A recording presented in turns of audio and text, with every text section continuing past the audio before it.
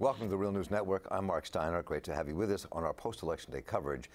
Our conversation right now is going to be with Janet Redman, who is the Greenpeace USA's Climate and Energy Director, and we're going to cover some of the referendums and more in our conversation with her. And Janet, welcome. Good to have you with us here at the Real News. Thanks so much. It's a pleasure to be with you. So the referendums around climate change were touted as some of the most important pieces that are happening across states. Colorado, Washington, New Mexico, in California, all across the country. It didn't fare so well, by and large, right? That's fair to say. So, and you've been in this a long time. Yeah. So what's your analysis about why these things did not pass? And we can talk about some of the specifics. Yeah, let's talk. I think there are kind of two groups of ballot initiatives, amendments, referendum that we saw kind of playing out across the country. The two that have been the most, I think, widely followed are Washington's ballot initiative 1631, which would have put a small carbon tax in place. And the revenue of that would have gone to fund all kinds of different activities, including things around building a new clean energy and specifically directing some of that money to low-income communities, underinvested in communities. And then the other piece that many people were watching was Colorado Proposition 112, which would have put a public health setback in place from oil and drilling. It would have given about a half-mile between drilling and people's homes, schools, parks, waterways, sensitive areas. Those two both failed with fairly big margins. Like 70-30 from Colorado, right? Or is that the Colorado was 40-60, but still a pretty big spread. Yeah. Washington was about 45-55, so significant numbers. The Washington tax has been in play before a couple of times. It was different this time in part, and I think did better overall, and in fact was more important for the overall national climate conversation because it was a coalition of 250 groups from across the political spectrum, across the progressive spectrum, I should say, from environmental justice groups to indigenous groups to environmental groups to labor groups. And so it was a really interesting coalition. And they went the route, instead of saying it's going to be revenue neutral, to saying, actually, we're going to collect some revenue and we're going to put it toward this new vision of a green economy. I think what went badly for both of these initiatives is that the oil and gas sector outspent them by huge margins. So I think what we've seen this morning is $70 million was spent on these two initiatives by the oil and gas industry. That shows us that our people power is not strong enough to overcome quite that much money. Let's examine that for a minute. Yeah. And then we can talk about some of the other referendums around the country and ballot measures. Washington State and Colorado are states that people think of as having huge progressive populations, especially in urban areas and where you'd think these resolutions would have passed. So one, you talked about the power of money to oppose these and the power of oil and gas money to kill it. So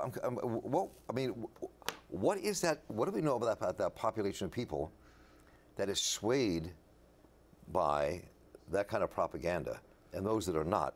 And what does that say about where the environmental movement has to go, the energy movement has to go to kind of really push the idea of clean energy? Because there's something amiss here. Sure, that's fair. I mean, I think we know that in those states there are some very progressive pockets, and then there are broad swaths of more red places, or purple and red. I think what we've been learning in our work at Greenpeace is that while there are a lot of people who know that climate change is a critical issue right now, the idea of how we transition away from fossil fuels to whatever comes next, to renewable energy, is a little bit harder for people to really not conceptualize, but think about how we actually get there. So I think what the fossil fuel industry is doing a good job of is playing on that fear, saying, gosh, if we have these public health setbacks, that will leave a lot of oil and gas in the ground, and that might leave jobs behind. I think the way we need to really understand this from a climate movement perspective is how we're doing a better job of articulating what we're doing instead of taking oil and gas out of the ground. That, of course, means renewable energy, moving in renewable energy forward, but it means other kinds of sustainability jobs. It means investing millions of dollars, billions of dollars into clean infrastructure like waterways, clean infrastructure like drinking water in Flint. It means investing in roads. So I think we need to start articulating in a more clear way with a broader progressive alliance what kinds of investments we want in the kind of economy we want. We've been talking about that a lot on the left, a new economy. We're starting to think about that now as kind of a Green New Deal. How are we actually talking about creating jobs right now by investing money in public infrastructure as a way to move people out of that zone of being really afraid of what we're going to move away from at the same time? Yeah, I've had this conversation locally in different conversations as well here in the state of Maryland and around. People are kind of deeply concerned about what happens to their jobs. When you look at salaries in solar, salaries in some of the clean energy, they're clearly not as high as they are in oil and gas or in coal. And that's a big fear factor for people, Sure. whether they're in West Virginia or Colorado, wherever they are. So I'm so strategically, as we I want to go into these ballot measures we haven't talked about, because I want you to go through them all for us. Sure. But I mean, so I'm very curious about where the conversations are going, how you begin to change that mindset around the green economy and build, how you create this kind of New Deal wave of understanding about how we have to build and govern investment, which seems to be an anathema to a lot of people, right? Yeah, I mean, I think there's some pretty clear steps that we've been talking about for a while. This just shows how important they are. Again, I think the environment community needs to really start building in a more serious way with the labor community. It's true. Many of the renewable clean energy jobs are not unionized jobs. If we look at the EV sector, we see Tesla being charged with union busting, for example. That's not a really good look for the environment movement. Right. It's not very promising in terms of where we're moving. I think what we could also look at, though, are ways that the environment community could be advocates for unionizing these sectors. Not to disparage people working in the fossil fuel sector, but we should also be honest about the costs to families who are dealing with the consequences of working in the extractive industries. Health consequences. Their own health consequences, Right. and the consequences for the places where they live, drinking water, air quality consequences, so larger public health consequences as well.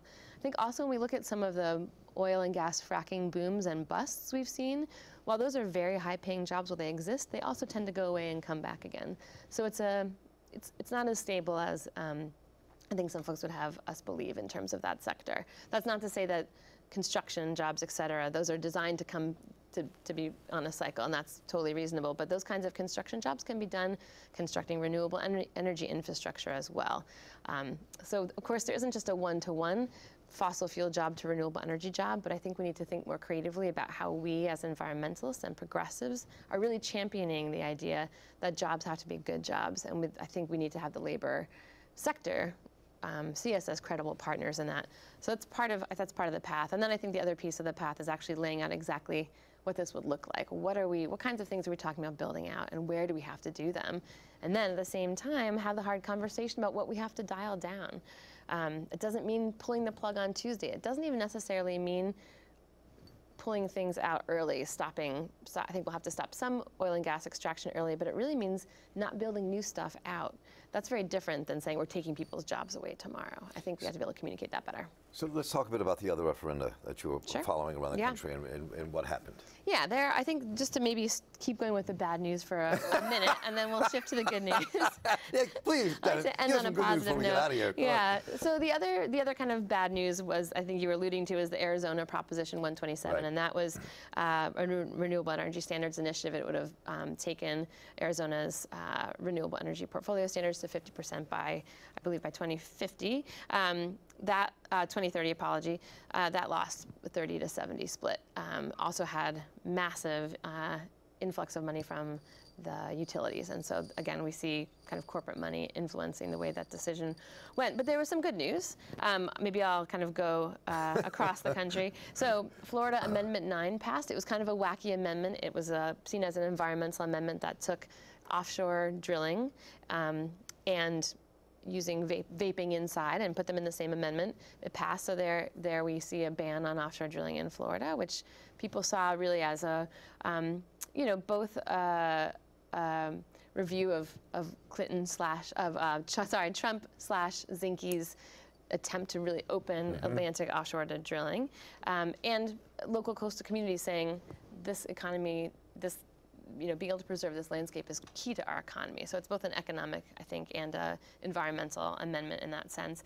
We saw California Proposition 6 be rejected, which was going to repeal the gas tax. So Californians said, nope, we know that this gas tax is important. We need to keep it in place. That was amazing. People voted to have this huge tax on their gasoline, which I wasn't sure how that was going to go. Yeah. I mean, it was designed, as we've we've talked about in the progressive circles. It was really designed in a way to bring Republicans to the ballot box. There was no other reason for them to come if you weren't, the idea that Governor Newsom was probably going to win as a Democrat.